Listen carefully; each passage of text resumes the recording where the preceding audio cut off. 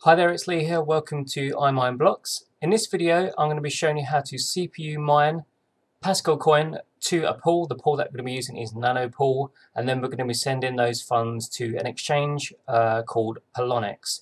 So CPU mining to Nanopool to Poloniex. So in the previous video, I showed you how to set up the AMD GPU miner for this pool mining of PascalCoin. And a lot of people ask me in the comments how to CPU mine in the same way. So this particular miner, the PascalCoin miner version 1, which is the one that's available from the main page of the Nanopool website. I'll also put a link in the video description, including the actual batch files. It doesn't actually say in this particular README, but it does actually support CPU mining as well as OpenCL mining for AMD devices.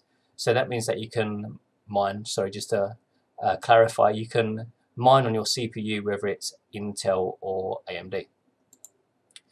So I'll include an actual batch file with the actual miner itself, and it will help you get started. So if we start off on this Start My Miner list of devices, I'll show you what's inside there. So we've got this PascalCoin miner space -h, and then on the second line we've got pools, and that's just saved as a batch file. So if we start that, it shows you a little bit about the actual miner in terms of configuration, but right down the bottom you've got this platforms and devices available. Let me just center that. So on the left hand side you can see they're all on platform 0, and then we've got device 0, 1 and 2. So at the top we've got my two RX 470s, they're my GPUs, and then device number 2 is the Intel i5 6600K.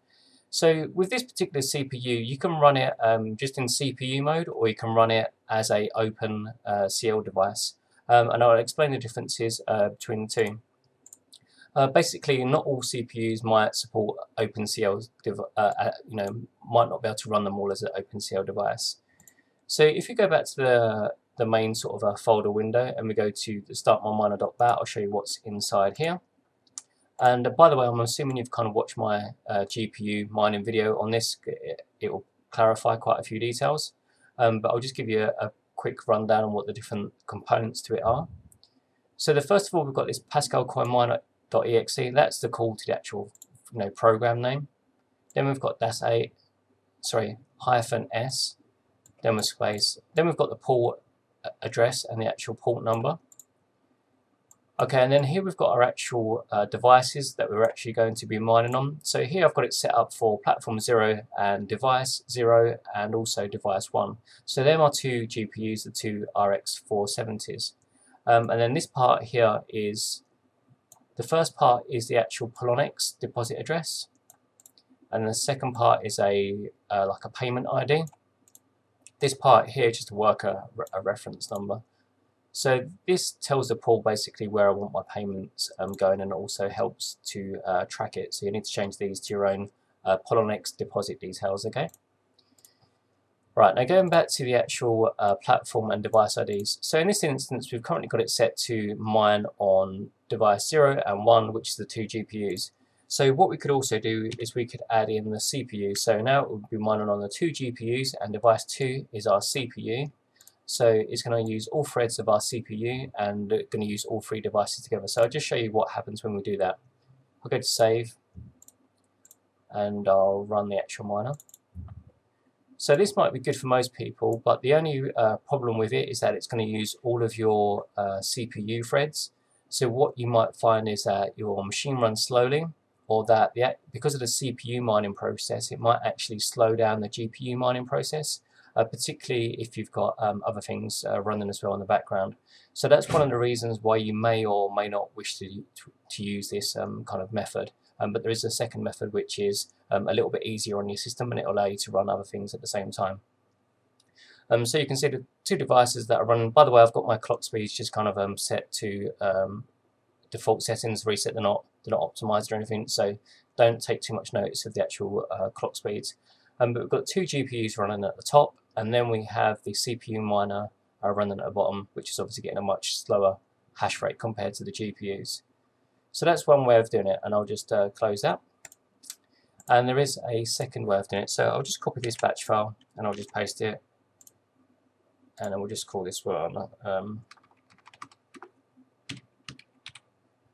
We'll call this one CPU only. So now if we right click and edit this, so it's the same batch file as just a moment ago. Well, we're going to leave all the details the same except for this part here, which is where our platform and devices are. So we're just going to select all of that and we're going to delete it. Then we're going to do dash or -C. Then we're going to do a space. And then the number that you put in here is the number of CPU threads. So, or cores for your CPU is another way to describe it. So this, my Intel i5 has 4 cores. So in this instance, I'm just going to use 3 cores. Generally, you will want to use 1 less core than your CPU actually has. That means you've kind of got 1 left over for running Windows and doing bits and pieces in the background. So rather than your machine running a bit slow and sluggish. So we've done CPU mining, 3 threads, and the other details are the same. Now we're going to save this. And we're going to run it. And this time what's going to happen is only the actual CPU is going to run or mine for us. They're connected to the pool now, so now we should be able to get some work from them, and then I should be able to continue on with my demonstration.